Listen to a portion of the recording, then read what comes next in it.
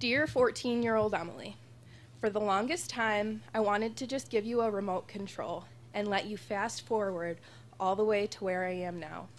Yet, as days go by, I acknowledge more and more how my struggles have shaped me and how they will shape you.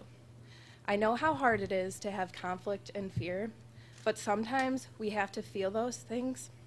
I know your aggravation because we have always been the kind of girl to just power through, to pull ourselves up by our bootstraps. However, sometimes you're going to break. First day of freshman year, you will walk into class feeling confident and walk out humbled, to say the least. Your teachers will always challenge you here, but instead of viewing it as a curse, see it as an opportunity. It is your job to see those opportunities and take them. Maybe APUSH is more work, but the in-depth class discussions will make you wiser. Maybe honors chemistry seems like a foreign language at first, but you sure know how to name those elements. You will have anxiety about being socially ostracized. You will have depression from suffering a loss. And you will hit so rock bottom that there's only one way left to go, up. Then you contemplate whether or not asking for help is weak. But why? Why would you be ashamed to break, crumble, scream, or all of the above? Emily, we are merely human, and how we feel and what we logically know do not constantly correlate.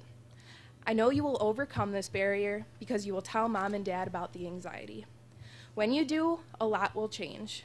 Don't be afraid of that change, because those 2 weeks you take an outpatient will be the most frightening, yet most rewarding moments in your life thus far. You will learn to see a roadblock, and instead of just screeching to a dead halt, you will learn to coast over the obstacle. Honestly, there should just be a mandatory life skills class in high school. Cut out the middleman.